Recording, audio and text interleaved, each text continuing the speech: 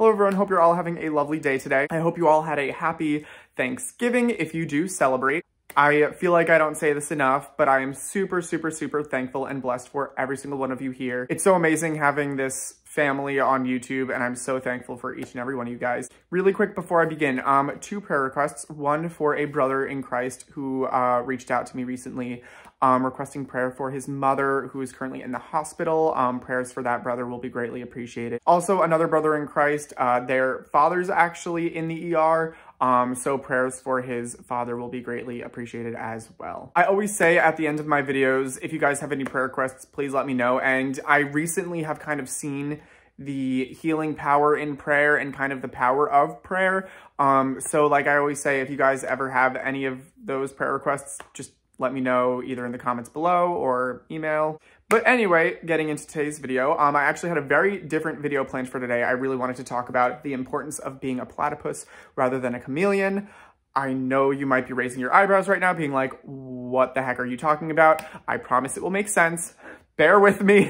That will probably be coming out later. That might be my next video, but it will make sense, I promise. But today I actually wanted to talk about this kind of idea of us bringing God into the world. What do I mean by that? God is a God who doesn't just sit back, watch, and like just let things happen. He doesn't just sit back and be like, oh, well, they screwed themselves. Oh, well. God moves in the world. And one of the ways in which God moves in the world is through us. We have the Holy Spirit in us. We're called temples of the Holy Spirit, and that is a part of God. And when we allow God to work through us, we are, in a way, in a sense, bringing God into the world. I was reading for one of my classes recently about how, you know, we are more than just trying to, you know, preach the gospel to everybody. Obviously, we preach the gospel all day, every day, trying to get as many people saved as possible. But we're more than just soul winners. We also are people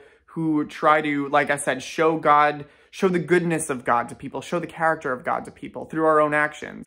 If you saw in my last video where I talked about how our lives are a very witness, that's kind of a part of that. We might not always be the person to preach the gospel to certain individuals, but we might be the person to show them the goodness of God through our compassion or our kindness or our patience and love. Most importantly, love. And it really just got me thinking. I feel like this video isn't really a teaching video as much as like just kind of me having this realization and wanting to share it with you guys.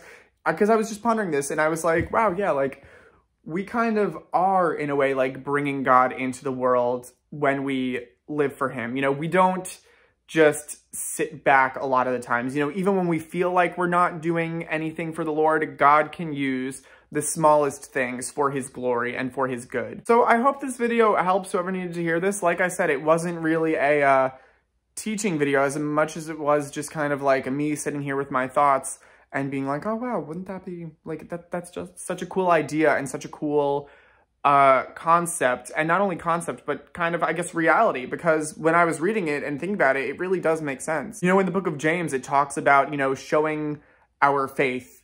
You know, I'll show you my faith by my works. And this idea, I don't know, like I said, it just really was, this kind of got me thinking about that and how, I don't know, sorry.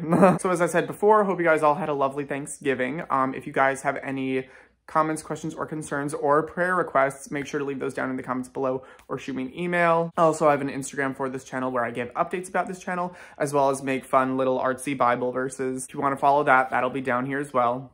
And as always, have a lovely rest of your day, and God bless.